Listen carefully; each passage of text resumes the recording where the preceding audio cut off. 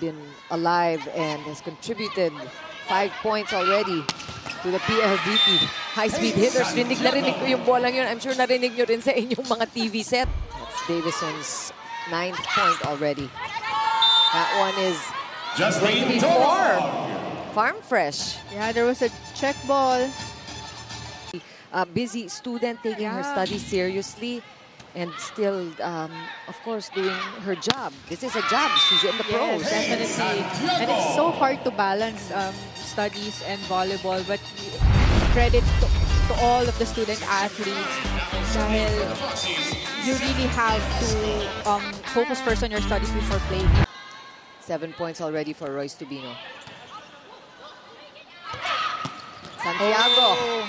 Santiago. Mapakanan, mapakaliwa, no? Paning. And it was actually a good target for Kate Santiago, targeting down the line of PLDT defense. Nakita, humahabol lang sa blocking si Savannah. Attackers for this rotation. Almost an ace there. And a great stop by Kat Arado in the back. Davison is stopped this time by Lazo. Tubu. Welcome back, Tubu. Kasi ngayon lang siya linaro for the second set, ano?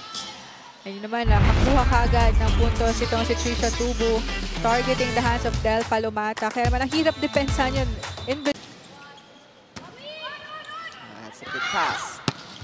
And yun ang hinihingi mo pa rin. Starts with that good pass. Yes, definitely a good first ball and a good connection between Romero and Kate Santiago. Take a look at this.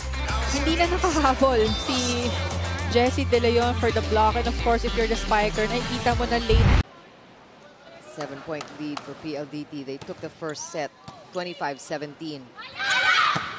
Nice combination attack. Naghahanap ka kanina pa, Nick. Yes, and right on cue, combination attack there.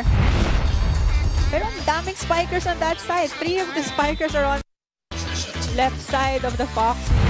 Hindi pa rin nakita yun ng blockers ng PLDT. Smart. To taking the second set, not unless Farm Fresh is able to string along some points. Kate Santiago has almost been flawless with her down-the-line hits from the left side.